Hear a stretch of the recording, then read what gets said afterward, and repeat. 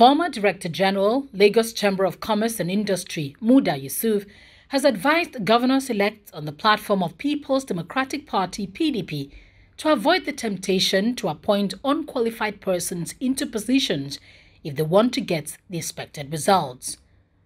Yusuf gave the advice at a reception for PDP governors-elect and send-off of past PDP Governors Forum chairman in Abuja. As people in political offices, we need to ensure that we appoint the right people in the right places. I'm aware that because of the nature of the elections and because of the challenges of wanting to be inclusive, sometimes we are under pressure to appoint people who are not supposed to be appointed into positions. But as much as possible, you should resist that temptation for the interest of the larger good. There are several ways of rewarding people.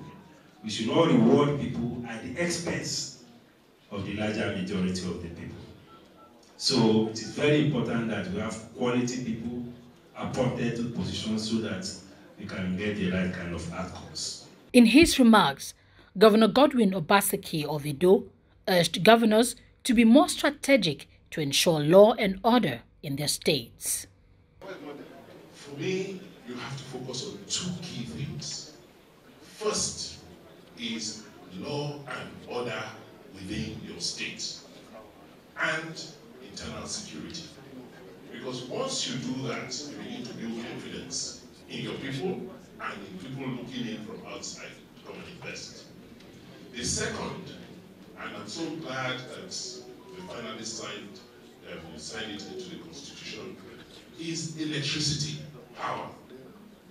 Because without electricity, your cost of running government, the cost of doing business in the state will be too high and people will not come.